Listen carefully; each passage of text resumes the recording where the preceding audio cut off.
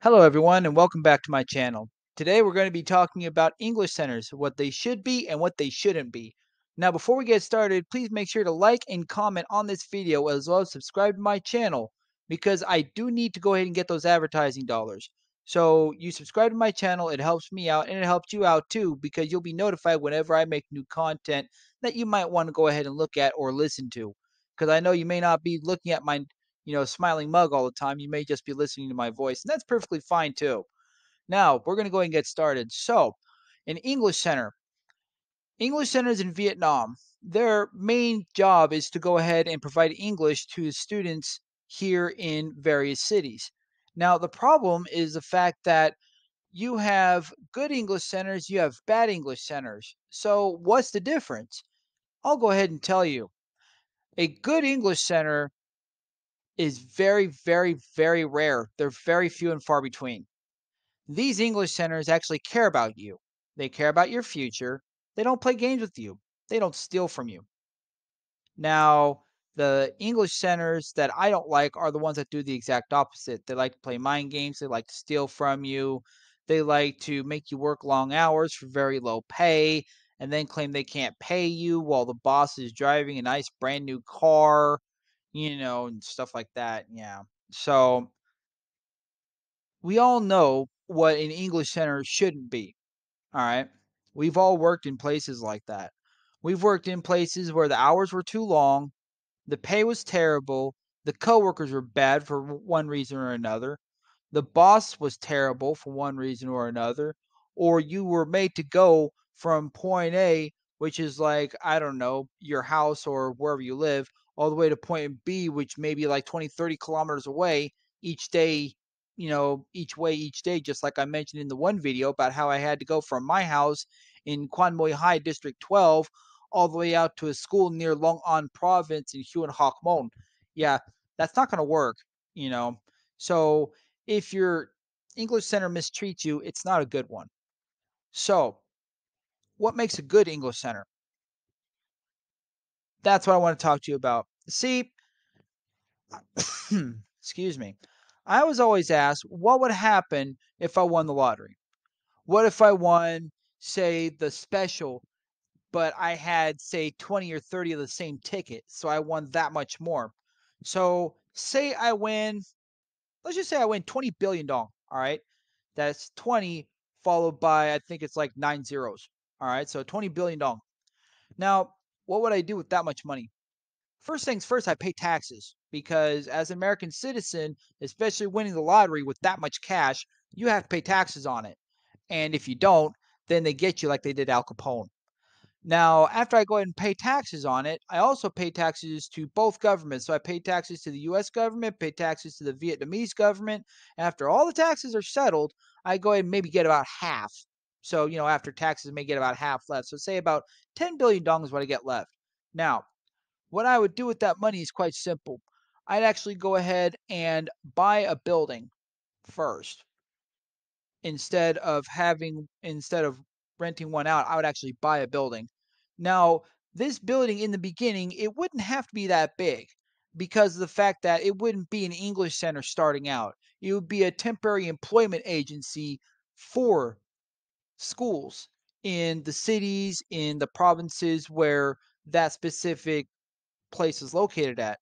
Now, people like temp agencies, oh no, no, it's not like that at all. See, my center would be a lot different because in the beginning it would start out as a temp agency, but my center would have very, very, very super strict standards as to what's acceptable and what's not acceptable. Now, obviously, my center is going to obviously follow the laws very, very closely. This way, we don't have to have any visits from people we don't need to talk to. So, first things first, how do you get employed as an English teacher in Vietnam? Well, the laws are murky in some areas, but they're actually quite clear in others. In order to be qualified as a native English speaker, you must go ahead and come from a country where English is the main spoken language, but also because of the fact that they want someone who sounds like me, not someone who can barely speak English at all. I'll get to that later. See, The Cambridge English Dictionary defines a native speaker of any particular language as a person who has spoken that particular language since birth, rather than having learned it as a child or an adult. Now, by that definition, if a person was not born and raised speaking English, they are not a native English speaker. If they speak another language since birth and they learned English in second, third, fourth grade, so on, they are not native English speakers. Now, why do many non native speakers claim to be native speakers? That's quite simple because here in Vietnam, brace yourselves, racism. Yeah, racism is very, very common here in Vietnam.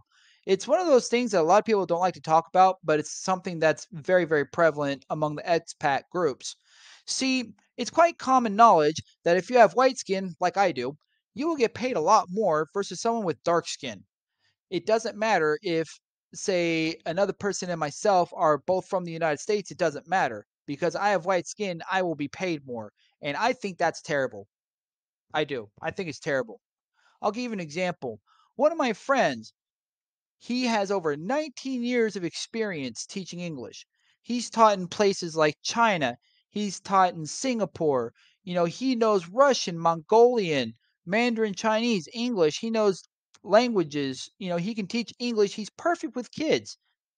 But yet an English center here in Ho Chi Minh City refused to hire him because he is African American.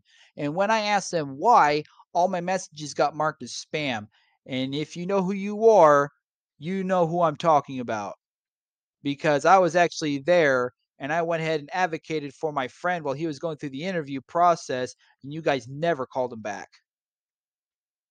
See, with this guy in particular, I actually went with him to his interview because of the fact that I knew about this center and I knew that I wanted to support my friend. So I went with him to his interview, and the two ladies that were there decided to keep speaking in Vietnamese, even though I asked them 3 times not to.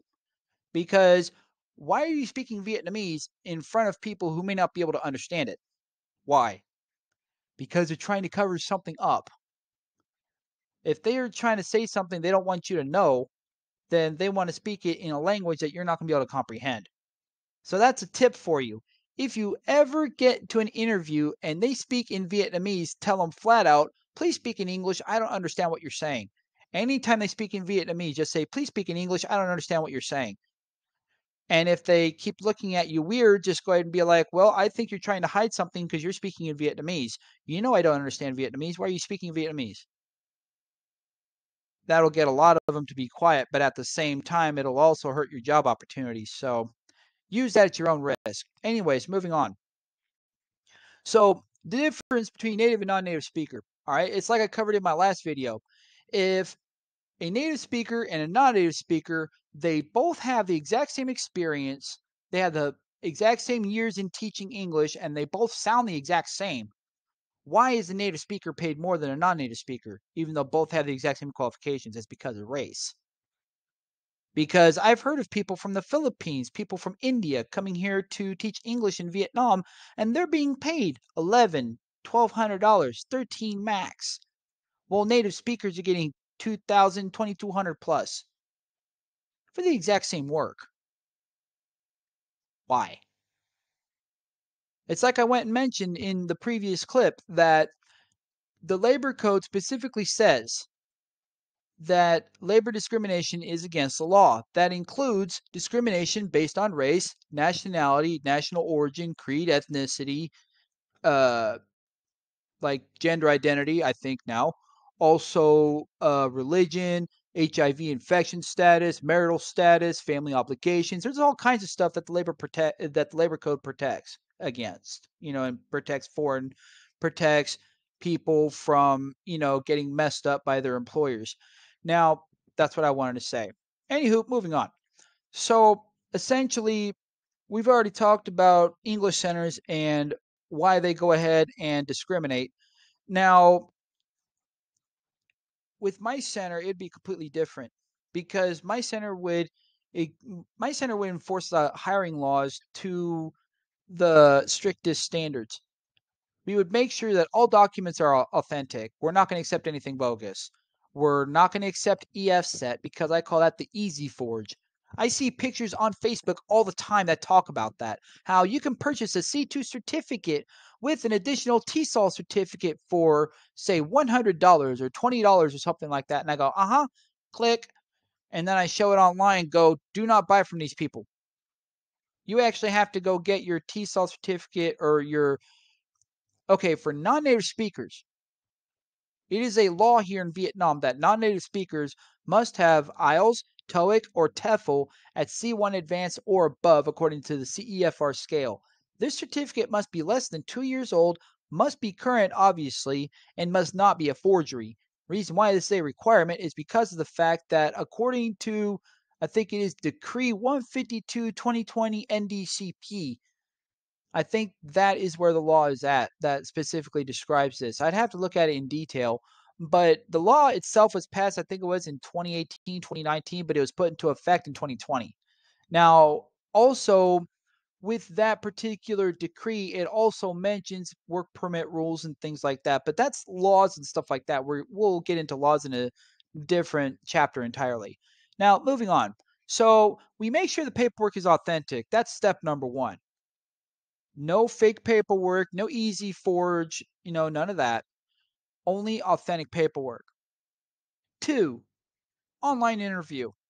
Online interview, you actually get to know the person first a little bit before you invite them down to the office. This is where you can go and get a feel for them. Are they authentic? Are they who they say they are? You never know. So if you want to do the online interview first, that would be recommended. If not, you can just do an in-person interview. Just skip all that and just go straight to the in-person interview. And actually, once I actually get this project in motion, that's exactly what I do. Just skip and go straight to the in-person interview. So once you do the online interview and you like the person, what I'm going to do is I'm going to go ahead and have the person come in for an in-person interview. This way I can get to know them more.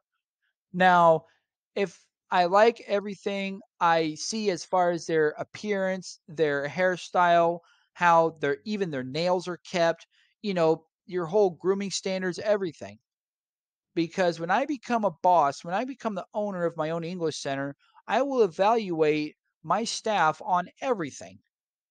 Reason why is because of the fact that my dream essentially is to go ahead and have my English center to be the best one out there, to beat VUS, to beat all the big name, ILA, OLA, all the big name centers.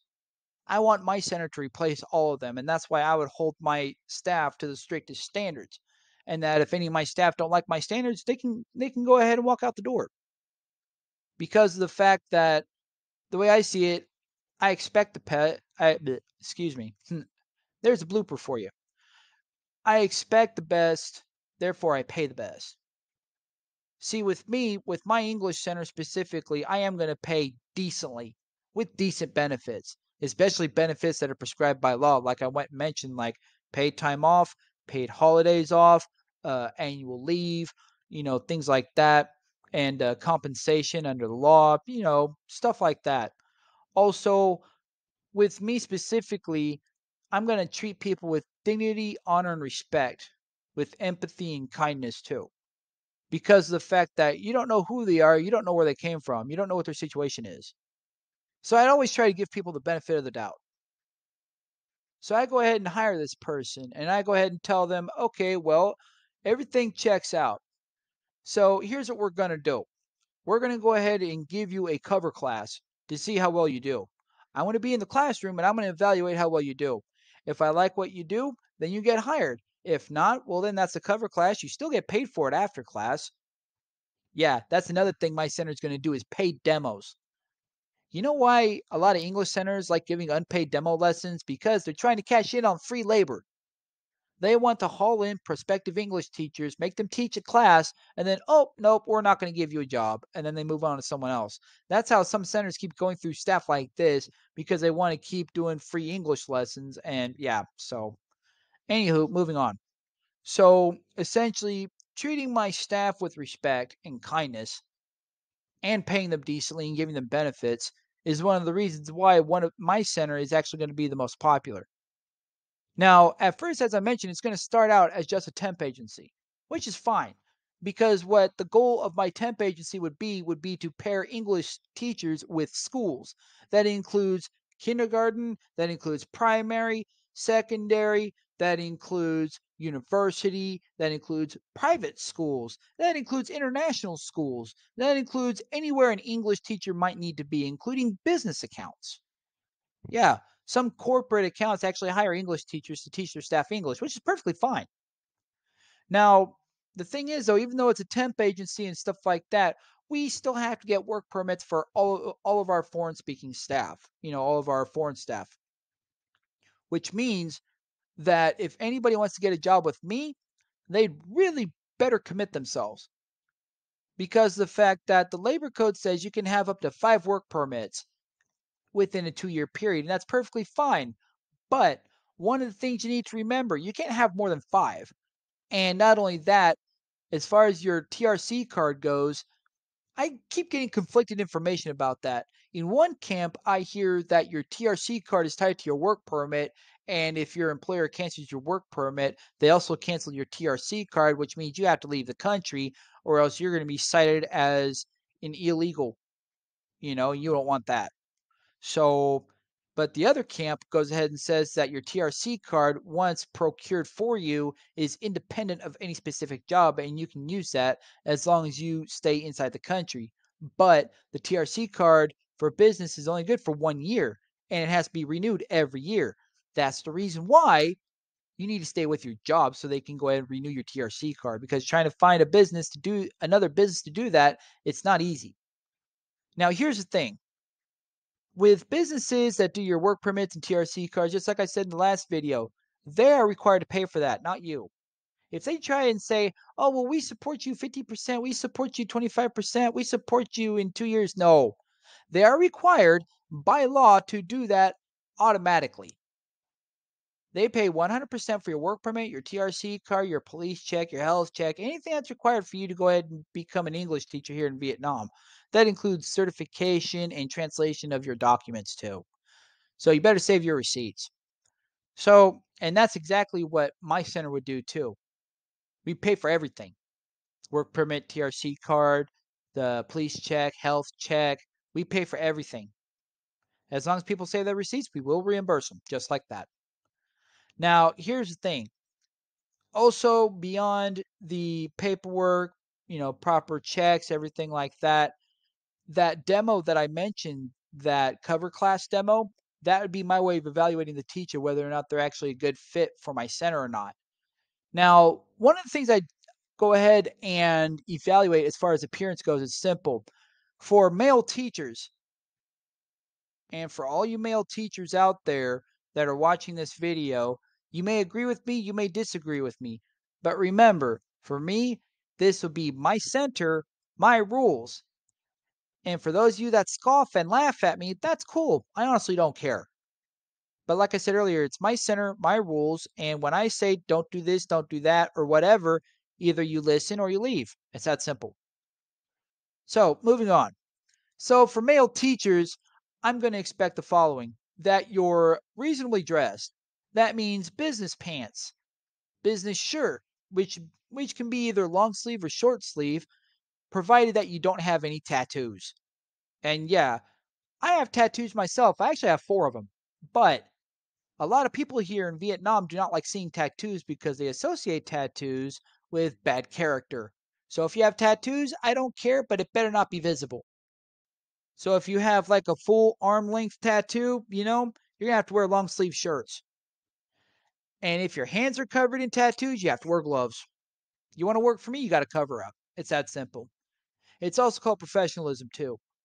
Now, the way I see it in my personal center, I'll talk about that later as far as relaxing requirements go in my personal center. So for the male teachers, as I mentioned, you can either wear long or short sleeve shirts, business pants, but no visible tattoos. Now, one of the things I'm going to specifically say right here is no man buns. No man buns. If you have a man bun, no. I'm going to give you 50,000 dong to go to a hair place and get your hair cut so you can have a man's haircut, or else you don't work for me. It's that simple. Now, people are like, oh, well, that's the new trend, blah, blah, blah. That's a new trend in the West, not in Vietnam. Vietnamese men do not do their hair that way. Therefore, you do not do your hair that way. It's that simple. You never see Vietnamese male teachers with man buns. Not one. You see Vietnamese teachers that are male with respectable haircuts. Now, sometimes you might see a line, going on the side of their head, and that's stylish. I've seen that, and that's perfectly fine. Now, the way I see it, as long as it's not too over the top, it's perfectly fine. But like I said, for male teachers that work for me and male staff that work for me, no man buns. You can have a short hairstyle that is respectable. Now, also, some people will say that, you shouldn't have a beard, that you should be clean shaven all the time. And while I agree with that, me personally, I can't shave because my face, it hurts every single time I shave because my stubble, it grows in unusual directions and it makes it hard for me to shave. So I'm going to make it optional to shave. So if you want to shave, great. If not, just make sure it's trimmed close and respectable. No hobo beard. If you have a hobo beard, you're not going to go ahead and get a job with me because of the fact it's also about professionalism. Now, for men, also, no piercings, no piercing jewelry, none of that. If you have earrings, like if you have your ears pierced like I do, that's great. Just don't wear earrings while you're on the job. If you have eyebrow piercings, nose piercing, tongue piercing, I have a tongue piercing, but you don't have your jewelry in while you're working. Because if me or one of my staff catches you doing that, it's not going to be good. We'll discuss punishment and stuff later on.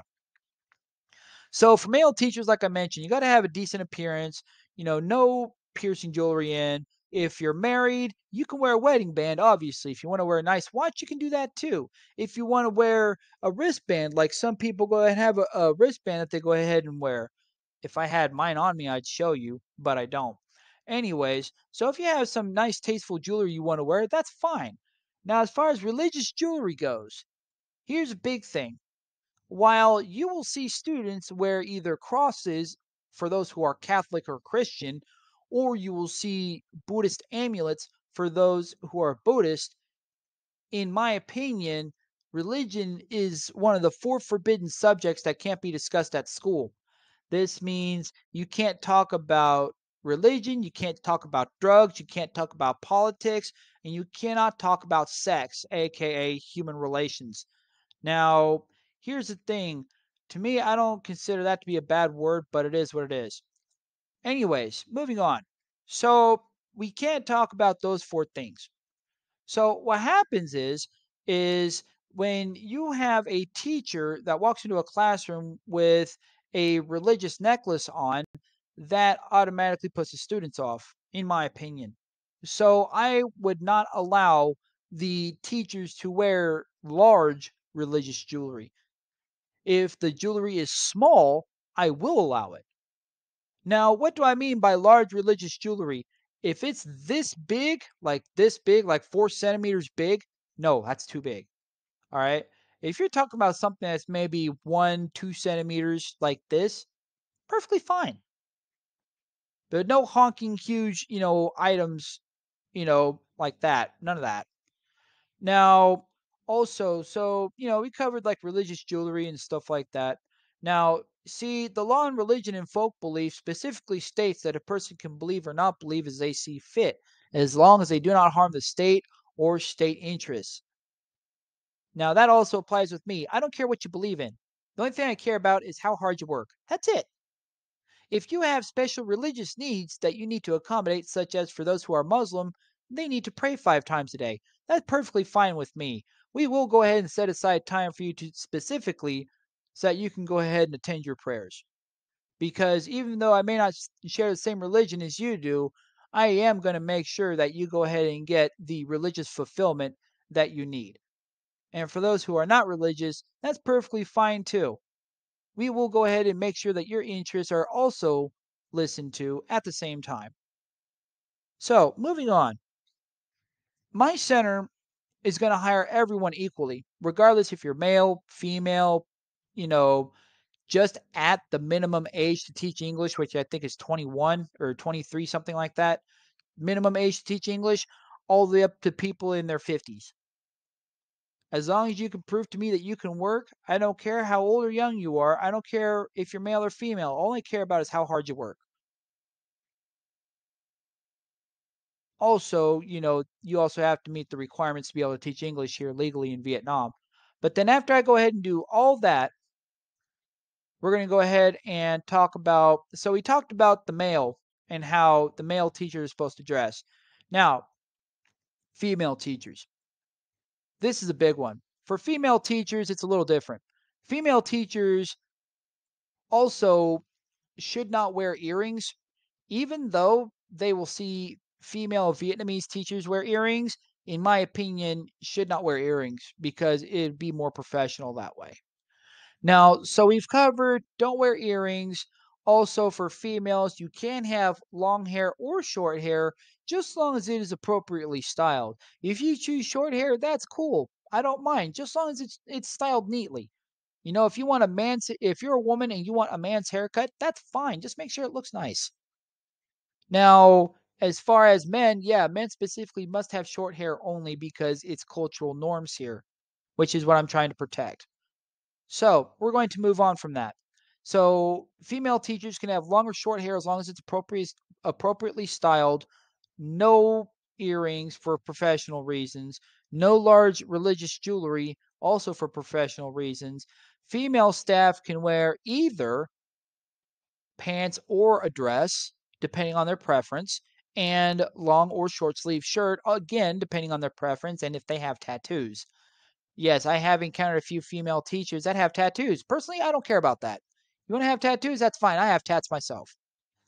So, and the other thing is for professional reasons, I will require closed toe shoes for both male and female employees. This means that you can wear, like, I don't know, running shoes, leather shoes, as long as they're shoes and not sandals or flip flops, then you're fine. Now, that goes for both male and female employees. I don't want to see any open-toed shoes. Now, as far as payment goes, I would pay my teachers on time every single month, usually on the 10th of each month. Why the 10th? It's simple. Because of the fact it gives me time to receive money on the 1st, have it go through my accountant, have my accountant go and pay necessary bills and things like that before I go ahead. Because, see, here's what an English center has to pay for first. If I actually buy the building, I don't have to worry about rent. But if I don't buy the building, I have to worry about rent. So here's the thing first. First, you have to worry about rent if you didn't buy the building. But say in this scenario, I bought the building, so I don't have to worry about rent. So we don't have to worry about rent. So we have to pay utilities on the building. That includes electric, water, possibly gas, as well as internet access. So we have to pay utilities. Then after that, we have to go ahead and pay insurance on the building too, because the business, you have to pay business insurance. Also, you have to pay taxes. Yeah, that's the other thing. When you pay your employees, when you receive money, when you pay money to your employees, you have to pay taxes on it. So you go ahead and give your accountant enough time to go ahead and pay people, pay the accounts, then turn around and pay staff because you have to have the accounts open in order to pay your staff. Because if you don't have any internet access, you can't contact the banks. You see what I mean? So you have to pay your utilities first. But obviously, there's going to be enough money to go around that's not going to be an issue. So the teachers would actually have their choice of either cash or direct deposit. If they want cash, that's fine, but they would have to be at the center at a certain time in order to get their cash payment. And it would have to be, counted out right in front of them. This way they go ahead and know that they got the right amount. Now, as far as taxes go, taxes for my employees are simple. I will make sure that all my employees pay taxes, even my teachers that receive cash payments for their salary. I will make sure that they pay their taxes and that they go ahead and get the proper forms to go ahead and reimburse, their taxes at the end of the year. And also, besides the taxes and everything else, what I'm also going to do is make sure that when I go around the buildings, I'm going to do my inspections. See, as the owner of this center, it'd be my job to make sure that I only give my clients the best. I don't want to give my clients anything less than the best. So my job as the owner wouldn't be to sit behind a desk all day long. No. My job as owner would be to go around to all the schools where all my teachers are at and watch them myself. Now, yes, I can hire someone to do this for me, and I might actually do that, but actually take the time to do this myself from time to time just because I feel like it. So I'd go to a school and I just watch. Of course, I would go ahead and have a good relationship with the school that I'm visiting so I can just tell the security guard, hey, I'm the owner of this English center. I'm here to look at my teachers while they teach. You can come watch me if you want. So the guard may not, who cares? So I go up there and I watch the English teacher. Now, say this English teacher is doing a great job, fantastic job, right? So what would I do? I go ahead and go, okay, well, I watched you earlier and you did great. So here's a bonus. Here's $100,000 for doing a great job. Go ahead and actually praise your employees. Like you praise your employees, and it's great. But also on the flip side of that coin, if you catch your teachers doing something you're not supposed to, you can catch them right there on the spot. So with me, what I would want to do is not have TAs. And then people are like, you're crazy. How are you supposed to be able to control a classroom if you don't have a TA? Well, I can tell you that for a fact. See, if a teacher is a true professional should be able to control a classroom without a TA. But if they wanted us to give them TAs, more than likely we would talk to the school and see what the teachers could do. If they don't want to do anything, that's fine. Then we'll turn around and hire TAs. But these TAs that I'm talking about, if I have to hire them, which I really don't want to, they would have to have the same standards as a non-English speaking teacher, which means they must also have IELTS, TOEIC, or TOEFL at C1 Advanced or above, as well as a teacher certificate and everything else that they need to be able to teach English legally here in Vietnam. So I would hold them to very high standards.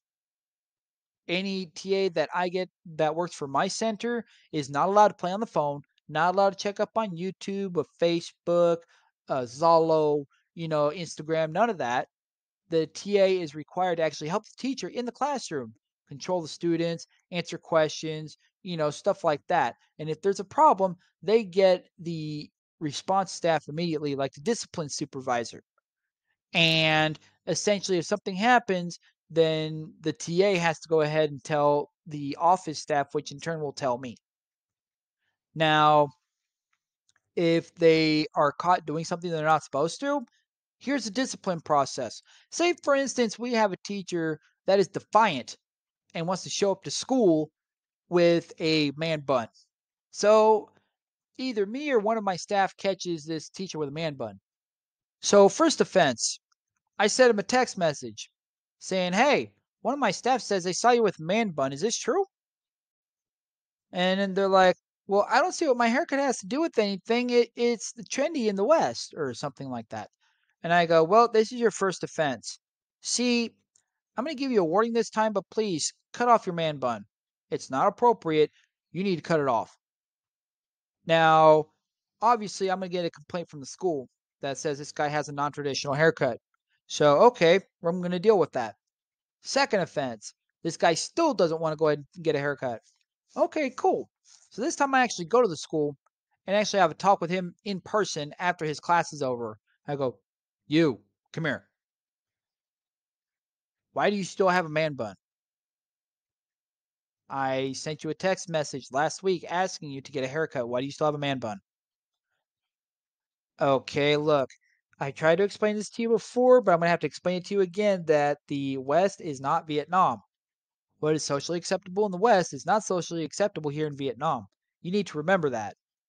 Now, this is your second warning. This is 50,000 dong. I want you to take this and go get a haircut to something that's more respectable.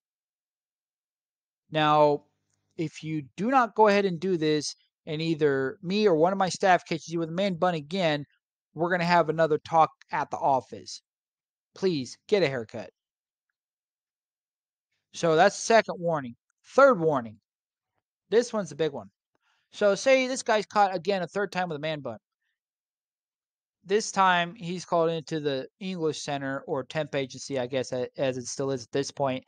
And they'd go ahead and say, well, I don't think it's right. I still want to keep my haircut, blah, blah, blah. Okay. Well, here's the thing, dude. We've already given you 3 strikes. All right, we've given you 3 opportunities to try and change this, and you didn't want to change it. So here's what we're going to do. The law states that we only have to warn you once. That's it. I warned you 3 times. So now what I'm going to do is I'm going to go ahead and escalate this, and I'm going to go ahead and deny you a pay rise or promotion for the next 6 months. So this means no pay raise, no promotion, no nothing for the next 6 months. You must have a hairstyle that is indicative of Vietnamese culture. If you still refuse, we're going to have to go ahead and escalate things further. So say this guy still does not want to get rid of the man bun. Okay, cool. So he gets hauled into the office again. And well, not hauled into the office, you know what I mean. He was summoned to the office. So we gave him a warning where he was already docked essentially a promotion or pay raise, whatever, for the next 6 months. So next comes demotion. Now, for an English teacher, you can't be demoted. You can't be because there's no step lower than being an English teacher. Now, the way I see it is in that case, it would go straight to dismissal at that point because if he doesn't want to listen, doesn't want to get a haircut, he wants to keep his precious man bun, he can go get a job somewhere else. And the law specifically covers the employer when the employee refuses to follow company policy. So, and yeah, I talk about man buns a lot because I really don't like man buns. I don't like seeing man buns on English teachers. Quite a few times I asked English teachers, "Why do you have a man bun? Get a haircut, hippie." Yeah, I said that. And they're like, blah, blah, blah, yada, yada, yada, blah, blah, blah, stuff like that. So essentially, so we got all that. So essentially, I'd make sure to go ahead and follow the laws precisely when it comes to disciplining employees as well as praising them for their work. Now, here's the thing with employees that do well, they will go ahead and get a bonus. If they do exceptionally well, they get promoted. That's one of the things that's different from other English centers versus mine is that my center, once it becomes a center, that's the thing. Okay, so we'll talk about that. So say for instance, I go ahead and hire so many teachers and get so many clients that I'm actually able to get an English center. Well, this English center would have to be specifically built. It could not, you cannot use an existing building. It has to be specifically brand new construction. Here's why. The fire code. The fire code is one of the most basic things ever. But a lot of businesses, especially karaoke parlors, are not able to go ahead and get new business licenses or whatever it is they need because they cannot come up to code. So that's the reason why. You build it on land that's safe and you make sure it is up to fire code so that it instantly passes all inspections. It has fire extinguishers on every floor, in every stairwell, in every classroom. Sprinkler systems in every classroom. So if there's a fire, boom, it's out just like that. Also, fire escapes. There'll be fire escapes everywhere. So this way people can go ahead and get out of the building as quickly as possible. So let's talk about that. So say for instance, an English teacher is doing really well and the English center is actually now just built. So what do? I go ahead and gather a group of English teachers, say about 10 teachers, the best of the best, the creme de la creme of my staff. And I gather them and they're all diverse. Men, women, young, old, people of many different skin tones. And I go ahead and tell them that you 10 are my best teachers. Because of this, I'm going to give you a promotion and a raise, if you choose to take it, that is, to the English Center. The English Center only works at night from, say, I don't know, say maybe 5 in case of some schools not getting out at 5, say 6 o'clock to 9 o'clock at night or 6 to 10 o'clock at night, depending on how late the kids actually want to stay for classes and such. So essentially, the post at the English Center would pay a lot more, and it's actually a promotion because If you have public school, then you have English Center, you move up because the classes, excuse me, there'd only be 5 students max per class.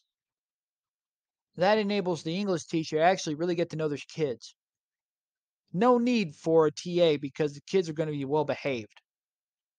This English Center is going to be a 100% English only speaking environment. This means there's going to be no Vietnamese TA, no Vietnamese English teacher. It's going to be a 100% English speaking environment. The only exception are 2 staff that sit in the office to go ahead and answer questions from prospective clients and parents of students. That's the only exception. Other than that, it's all 100% English. And also, cameras everywhere. Cameras in every classroom. This way, if there's a problem, the cameras catch it and it's addressed quickly. Also, if we go ahead and tell a parent that their kid was acting up and they want to tell us that, oh, my kid's a little angel, we can go ahead and show them footage that said, hey, you sure about that? You might want to look at this. Now, see, here in Vietnam, it is known that it is not the parents that raise their kids, it's the teachers that do. But what are the teachers supposed to do when the kids are so rude, disrespectful, disobedient? What are the teachers supposed to do? I've encountered kids like that before. Kids that are very rude, very disobedient, disrespectful. They don't want to do what they're told. They are willfully defiant because they know you can't do anything. I've encountered kids like that before. Kids like that will not be at my school because I'm not going to deal with headaches or problems. Now, some people are like, well, that kid could be, special ed. He might need special education. That's true. There are specific schools for that, though. If he is in a public school, he is mismatched.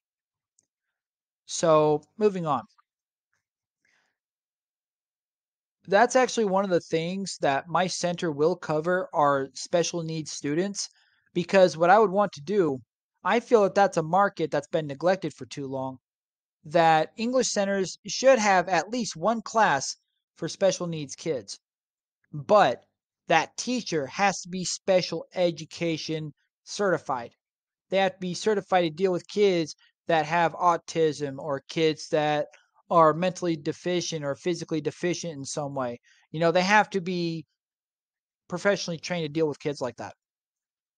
And then I would go ahead and have classes there for special needs students if I could find a teacher, and there would have to be at least 2 TAs for special needs kids.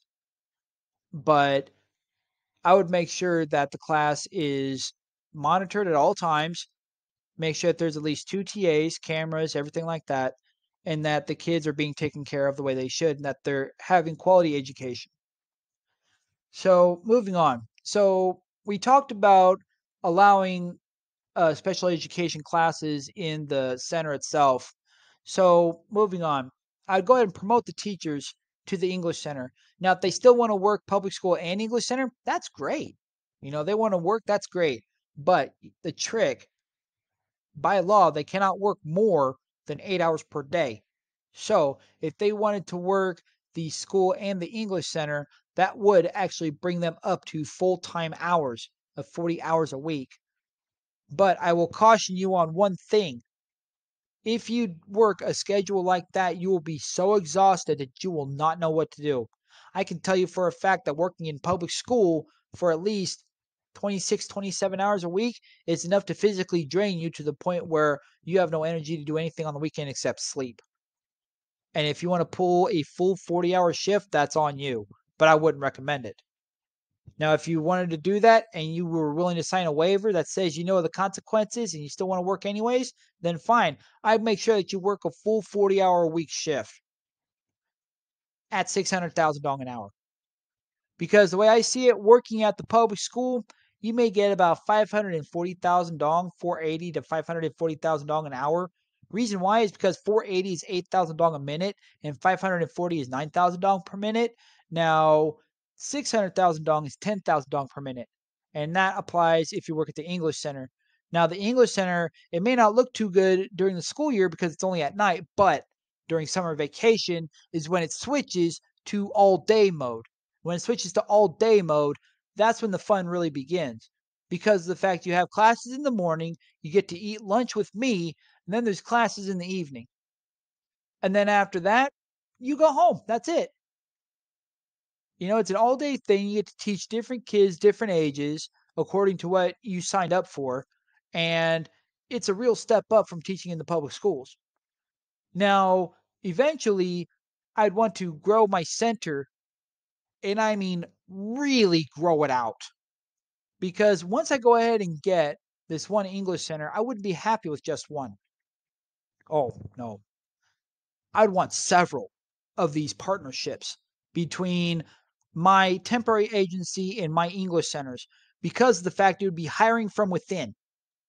The temp agency has to source the English centers, and I want my temp agency to source my English center. That's what I want. Now, it would happen not just in Ho Chi Minh City, but also I would also put a temp agency and center in Hanoi, as well as Hue, and maybe also Dalat once they start growing some more. But once I get beyond that, then everything gets bigger and bigger and bigger and bigger because of the fact that once the center grows and it expands and people see how I actually treat my staff, as I mentioned earlier, with kindness, empathy, dignity, honor, and respect. I pay them on time. I treat them well. I give them great benefits.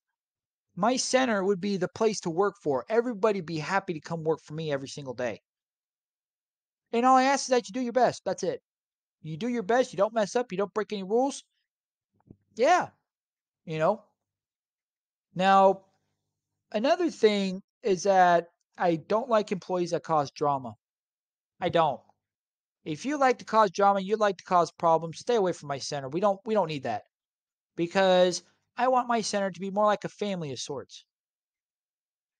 Like where people are always happy to see each other. Where friendships are made that are long lasting, everybody's happy, wants to work together. That's what I want, that camaraderie. That's what I want. And people who cause drama aren't going to be a part of that. So if you cause drama, just go somewhere else. And with my center, I don't consider native or non-native speaker unless it's applied to the law. Like say if you come from some country where English is not the first language, and I can hear an accent in your voice, and you tell me you're a native speaker, and I tell you you're not, and you want to argue with me over having to have the English language proficiency certificates, and I just tell you to get out. Because even though I will pay you the same as a native speaker, you still need to have paperwork that proves that you are legally able to teach English here in Vietnam. And if you are a non-native speaker, as defined by the Cambridge English Dictionary, like I said earlier, and you want to go ahead and try and tell me you're a native speaker, even though you're not, to try to avoid having extra paperwork, then you can get out. Plain and simple, because I'm not going to deal with people that want to argue about having paperwork that they know they need to have, but they just don't want to have it because they think they're slick. Other English centers are more than happy to take bagpackers and tourist teachers, fake English teachers. They're more than happy to do so. But those illegitimate English centers are what I want to try to destroy. And I will destroy them by not only teaching people about their rights through the labor code, but also go ahead and show people how a proper English center is supposed to run. So that even if somewhere down the road an English teacher decides that they don't want to work for me anymore, that's fine. As long as they leave legally and they are taught the labor code. In my English center, all my English teachers are going to learn the labor code. Because this way, like I said, even if they decide they don't want to work with me anymore, at least they're going to be armed with the tools that they need to protect themselves from unscrupulous employers. Now, I go ahead and teach them the labor code, teach them their rights and everything like that. And as long as they leave peacefully, everything's fine. Now, if people want to cause problems and try and not leave peacefully, try and leave legally, then yeah, we're going to have a legal team to go ahead and counteract stuff like that. But generally, as long as people do what they're told, they don't break any rules, and they don't try and cause problems or anything like that, there's no issues. Now, my center, my temp agency, stuff like that, It's not just for people looking for one class or two class, stuff like that. It's for long-term employment because that's what the law says. You can't have people working for you without a work permit. You have to have a work permit. Now, people are like, well, your English center sounds great, but how much would it cost? Well, like I mentioned earlier, if I had 10 billion dong left over after paying, lottery taxes and everything else, I'd buy a building for about 5 billion dong. This building would at least have 2 rooms, a kitchen, and a toilet. I think I can actually get that much cheaper, maybe about 500 million, because I wouldn't need a real big office space, just something big enough for a back office for myself, an office for staff, and a place for English teachers to hang out at while they're waiting for assignments to come in. Now, the temp agency itself is going to have a kitchen for staff to make food with, a refrigerator, a toilet, stuff like that. Also, in case English teachers come by and they want a free drink or they want to use the Wi-Fi or the toilet, they can. That's not a problem. Now the English Center itself, it's going to go ahead and have more, uh, well, it's going to have more technology like projectors and stuff like that, and speakers and everything else, things that kids need. But again, the classes aren't going to be more than 5 kids. That's why it's going to be so expensive. Now, again, with my center, I don't care if you're native, non-native, whatever. Just as long as you actually have quality and you can do the work, that's what I care about. That's it. So, we've already talked about, evil centers, why I don't like them, and how I'm going to go ahead and destroy them. Well, that's that. So,